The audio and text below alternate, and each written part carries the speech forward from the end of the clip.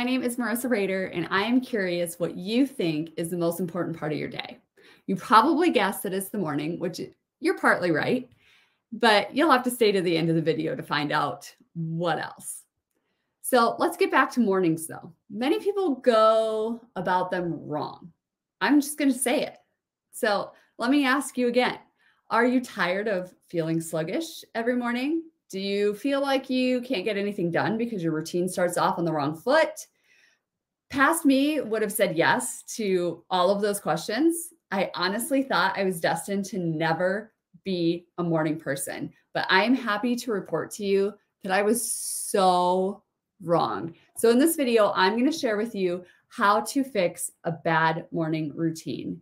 You are going to learn 4 tips that will help set you up for success and have you feeling great all day long. So good mornings start with good decisions, and that's why we're here today. When it comes to waking up in the morning, there are a lot of different factors that play into how well you'll feel when you get out of bed, from what time you wake up to what time you go to sleep at night. But I have 4 things that are sure to help you start your day off right. And the first one is to wake up earlier than you have to. That's no one's favorite sentence. No one's. Okay, there might be a few early birds in the crowd here that, really do enjoy waking up earlier than they have to. Or maybe you have no real set time to be up, so you just, wake up when you want. That's for a different story. But waking up earlier than you have to doesn't mean that you have to be up at 5 a.m. and get half of your day done before you go to work. That's not what I mean.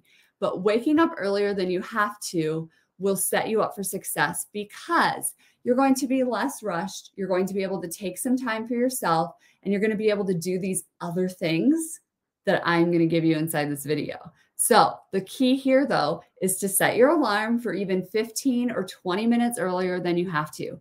And you don't have to make that jump all at once. If you struggle to get up in the morning, start with setting your alarm 5 minutes before. And then once you get used to that, then back it up another 5 minutes. It doesn't have to be an all or nothing kind of thing.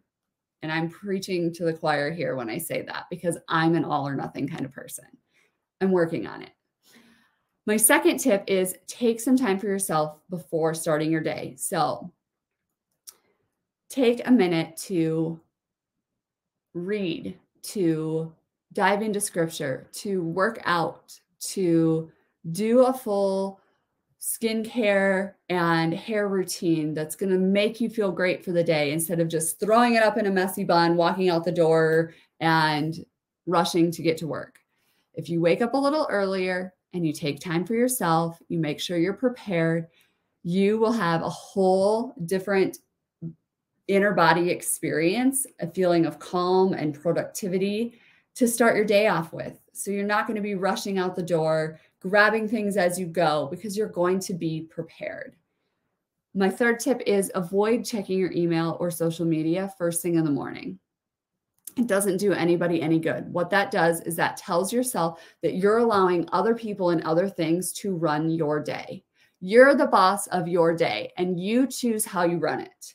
Yeah, I know you have jobs and your boss tells you what you need to do each day. That's not what I'm talking about. I'm talking about the things you can control, which is your emotions, your decisions, your actions. By not checking your email and your social media first thing in the morning, you remain in control of all of those things for as long as possible. It conserves your mental bandwidth and makes your day run smoother that much longer because you only get so much bandwidth in a day and then it's gone. And if you use it all up by noon, it's going to be a rough rest of the day. So wake up a little earlier, take some time for yourself to get going in the morning, avoid checking your email or social media. And tip number 4 is what I referred to earlier, and that's create a solid nightly routine.